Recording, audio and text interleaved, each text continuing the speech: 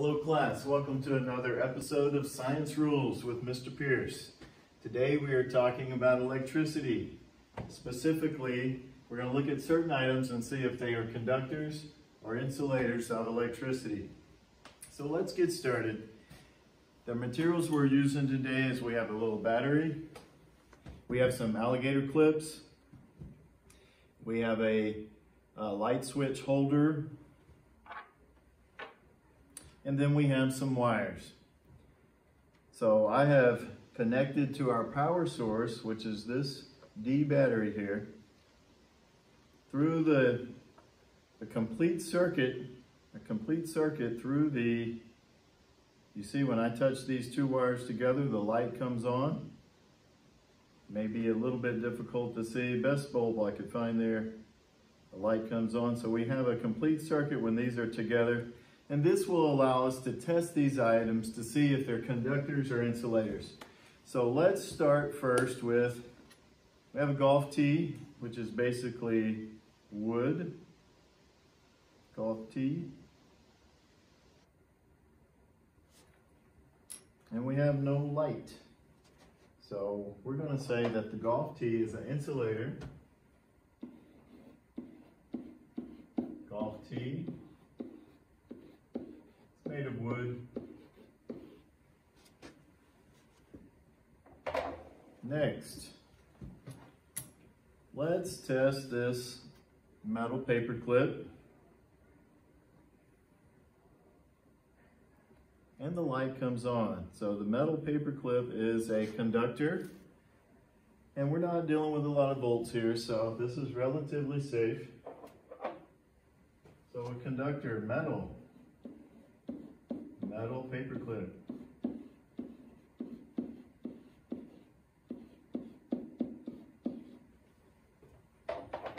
Okay, next. Here we have some plastic. This is a tin rod. It's worth 10 units. Let's test it and see if it is a conductor or an insulator.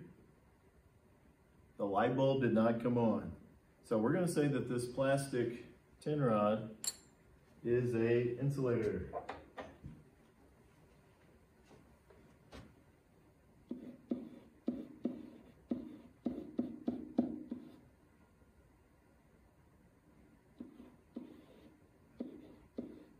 It's made of plastic.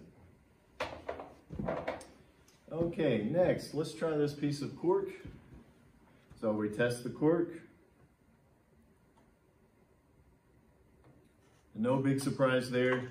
No light bulb came on. The cork is an insulator.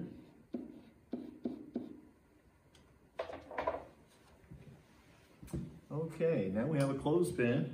Let's try that one. It's mainly made of wood, clothespin. Doesn't work that way, but there is a small piece of metal actually connecting, a little spring action there, connecting the clothespin. Let's see if the metal will get the light bulb to come on. And the light bulb comes on. We have success. So the paper clip.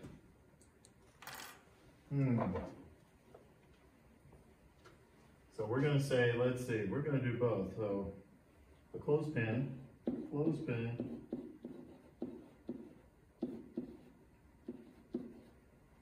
The metal part is a conductor. And then the part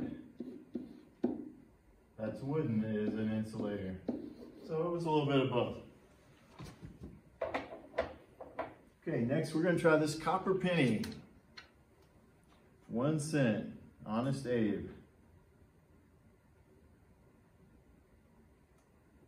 A light comes on, and that is because copper is a very good conductor of electricity.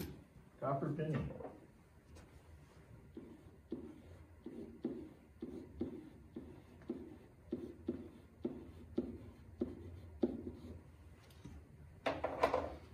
And now, last but not least, we have a small aluminum can. Let's test it out.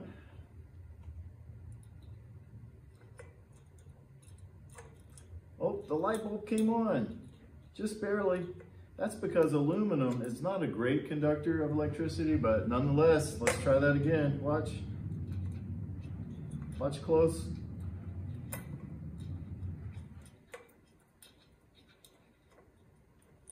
there it goes, here it goes. All right, it works best on the little pop top. So aluminum is a conductor. Slide that one right in here. Aluminum. Can. Specifically the top seemed to be a better conductor than the rest of the can. Okay, so recapping. Conductors and insulators of electricity.